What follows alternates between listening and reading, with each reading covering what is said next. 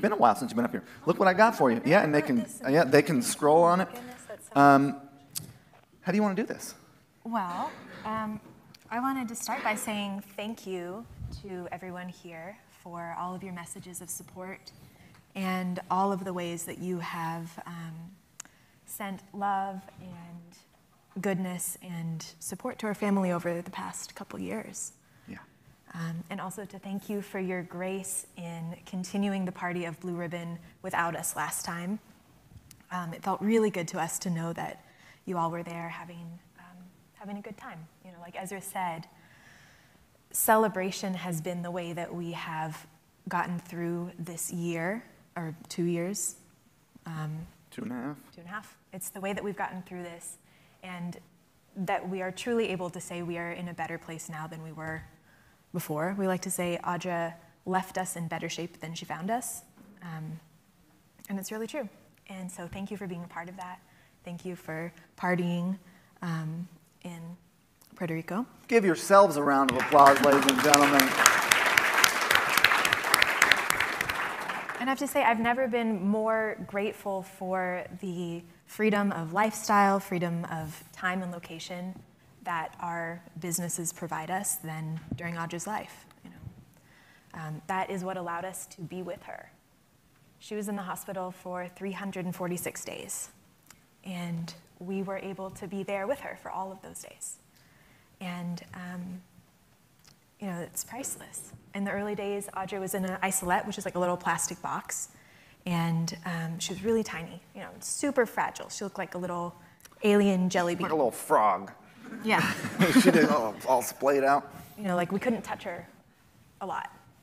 But eventually I was able to open the little door of her isolette, and I'd stick my finger in there, and she would grab it with her hand. And I'd be there, like, singing to her, nurses are doing their thing, and then Ezra's sitting there, like, on his laptop, you know. Making that internet money, baby. Yeah. You know what I'm saying?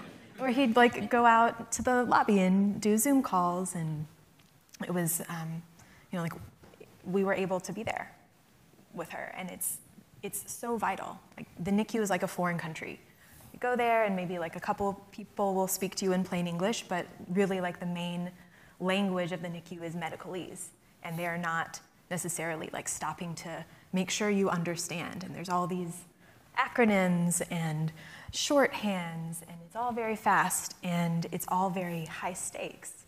And the way that you get to understand what it is that these people are trying to do to your baby is to be there all the time. Like, you just have to be there. Every morning when rounds happen, which is when the doctor and the fellows and the residents walk around, that's when they decide, like, what's actually going to happen. And that's really your only chance to talk to the neonatologist, the main doctor who's making these, like, really life or death decisions for your baby. And so if you're not there, you miss that. And you might end up, like, making a life or death decision for your child over the phone with someone you've never met. And then, like, if you don't answer the phone, then the doctor's going to make whatever decision they deem medically necessary without you. And you know, it's really disorienting. It's really wild. And so, you know, like, we got to do that. We got to be with her. And so... You're doing amazing. Oh, thank you.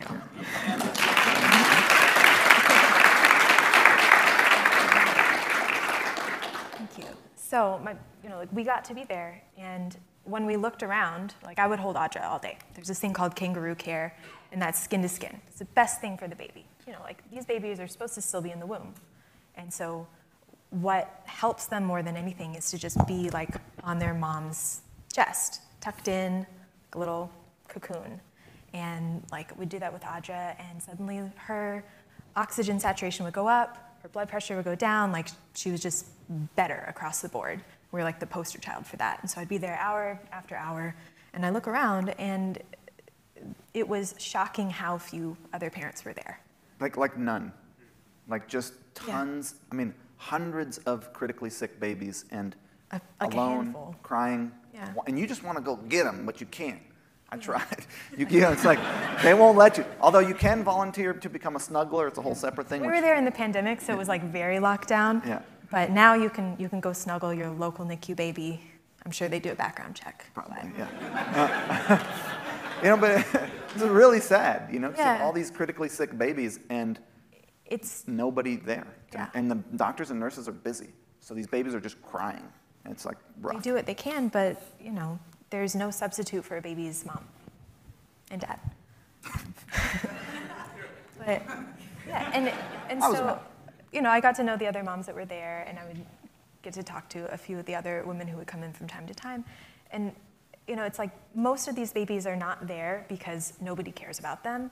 They are there because their parents don't have the financial stability to be able to drop everything, or they don't have the type of job where they can be on Zoom meetings in the waiting room and still conduct business as usual. And so that I know that had we had a different financial situation, Audra's life would have been really different. She wouldn't have been able to come home, And for the first 10 months that she was in the hospital, even with our ability to be there, we weren't sure that she'd be able to come home. It's really life or death most of the time. And as harrowing as that was, I never had to worry that when we got home there wouldn't be food on the table. I never had to worry that we wouldn't be able to find a place to live close to the hospital, and didn't have to worry that our mortgage would go unpaid, or that we wouldn't be able to pay rent or something like that. And so that was an incredible gift. And then on top of that, we live in a rural area, so when it came time to bring Audra home, there wasn't nursing coverage. She qualified for 24/7 care, but if you don't have someone to provide that care, what good does that do you? And so we paid out of pocket. We hired our family and our friends, and we built Team Audra as a way of having enough support for her to actually be able to come home. And at the beginning of the day, Ezra said that money cannot buy you happiness, and that is absolutely true. A little too far. Thanks, babe. But that's about the right spot. Yeah, that's good. That's great. That's good. But money can buy you comfort. And in a situation like ours, that comfort was the difference between Audra coming home or not. It was the difference between she's in the hospital alone or she's in the hospital with me there with her. She's in the hospital with me there with her, learning to do all of the care that was necessary for her to be released into our care to bring her home. We had to do trach changes. So she had a tracheostomy, which is the tube in her neck. We had to change that every, 2 weeks. We nearly did not get through. You have to test out. They put you on the spot. I'm going to tell this whole story, but they put you on the spot. You got to pull this thing out and put a new one in. It's her airway, right? It's like connected to the ventilator. It's what's allowing her to keep her lungs inflated. She's got like a minute if this thing comes out, and it can get dislodged or it can get, jammed up or stuffed up.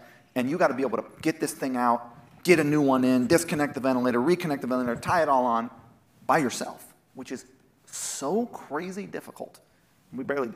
I almost didn't pass this test. They had to put her on this bag afterwards. She was turning all blue. It was wild. She was fine, but barely fine. Okay? Ezra is not known for his fine motor skills. Not mine. I got this tiny little baby, and she's like, it was crazy. It's a thing. They teach you the skill, and there's 2 of you and 4 nurses and a doctor, and they're like, okay, you've got this. We're just going to stand here and watch. And they don't tell you until after you do that part, and then they're like, okay, but to bring her home, you have to do it by yourself. Oh my God. But we were able to be there, and we did that, and we got her home. And once she was home, that is when she really blossomed. She became such a fuller version of herself than we'd ever seen. And she got to experience sunlight. These NICUs have 4 windows in the whole place. It's very dark. She got to smell fresh air. She got to meet our cat. She got to wake up and know that we were there. That was the hardest thing, was calling to find out how my baby was. And when she was home, we're just I walk into the next room, and there she is. And she would wake up, and every morning she smiled. She had cancer, she was dying. And every morning she would wake up and just grin because we were there. And that is a gift beyond anything. And, she taught us so much about love. Like, that was her legacy. She taught us that the gift of loving her was so beyond the pain of losing her. She taught us that we were stronger than we ever could have imagined.